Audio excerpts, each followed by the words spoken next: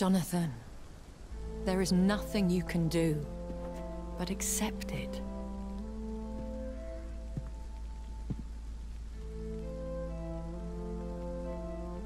What brings you here?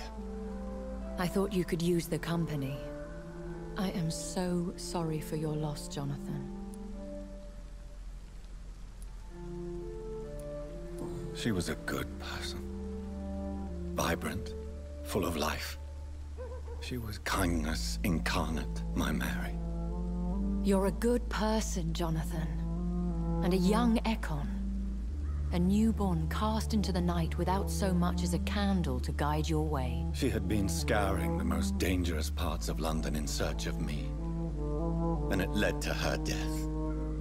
Jonathan, don't. I still hear her last thoughts. They echo in my head. Her mind shattered, and it haunts me. Jonathan, stop. Listen carefully. You must come to terms with this. You must learn to live with what happened.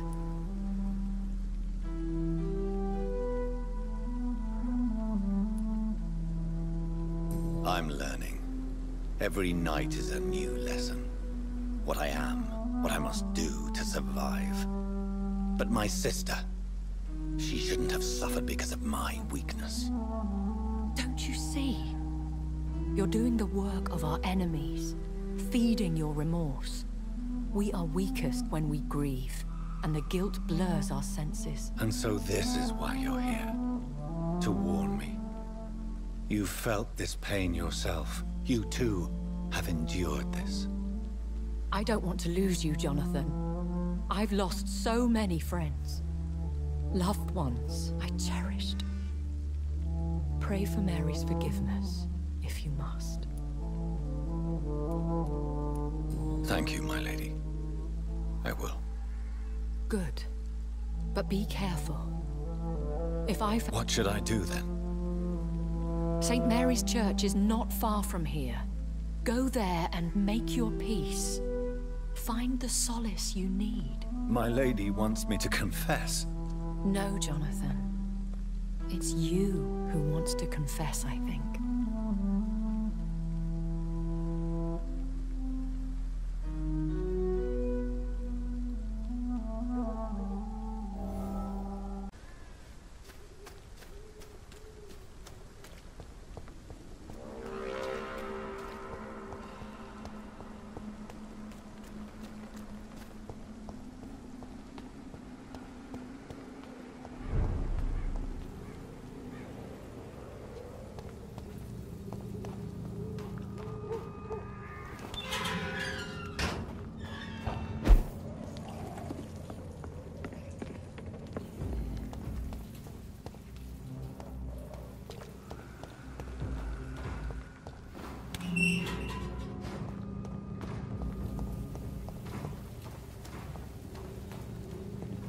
And off to church he goes, a newborn seeking divine consent to lick the blood from the soft and pointy crown. Who are you?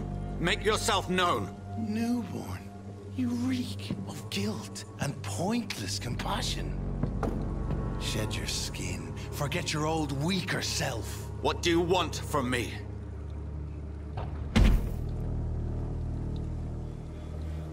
Ascalon does not approve of lone wolves who bring unwanted eyes to our pastures. So your name is Ascalon?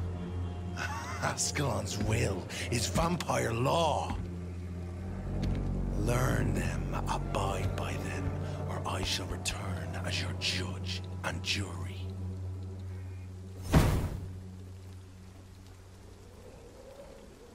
These immortals try my patience with their plans and unsolicited counsel.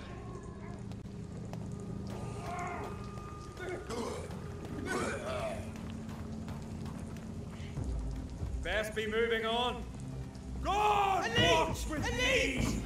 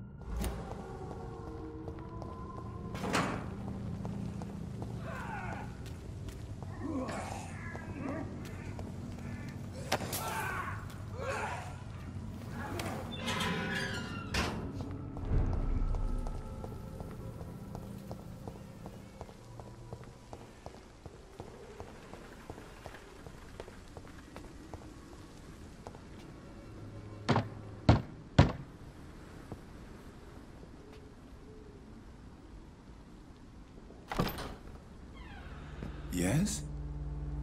What is it that you want? I'm sorry to disturb you at such a late hour. No worries, my son. I'm still quite awake, having just returned from a funeral. Yes, I know.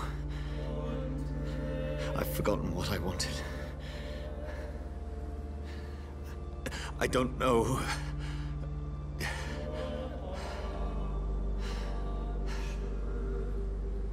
May I help you, child? You seem somewhat perturbed. I haven't the strength to cross the threshold. I wish to pray, to cleanse my soul. The church is shut by order of the bishop. But I'm still the vicar of St. Mary's, if that is any use to you, my son.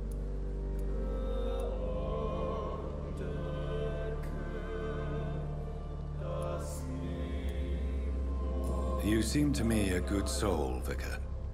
But this is a personal matter. There are no secrets from God, my son. If your heart needs comfort, consider me your chapel. For I can be as silent as stone.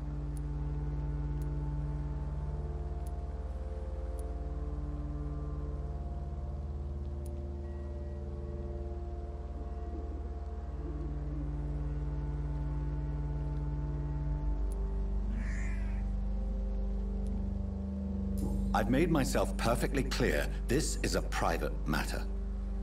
Your eyes burn with rage, yet I see the pain that lies beyond. I am here to lighten the burden of all God's creatures. Whatever you tell me is between us and the Lord. Very well, priest. As you seem quite adamant. Open your heart, my son. Tell me what burdens you. With whom do you wish to speak?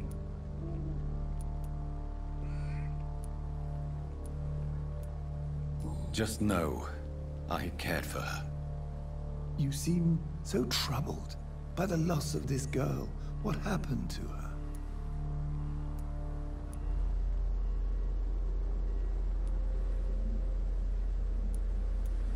She has been laid to rest. That's all you need to know. I see. And how are you feeling, my son?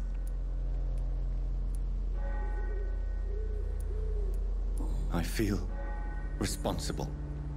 The pain is consuming me.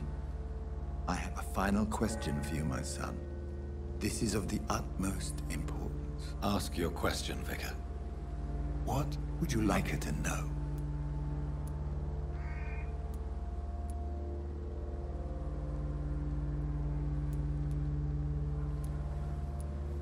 I killed you. There's no excuse. My dear Mary, forgive me. You have been heard, my son, and your burden will lighten if your words are sincere. Go in peace now, and live your life in the way she would have wanted.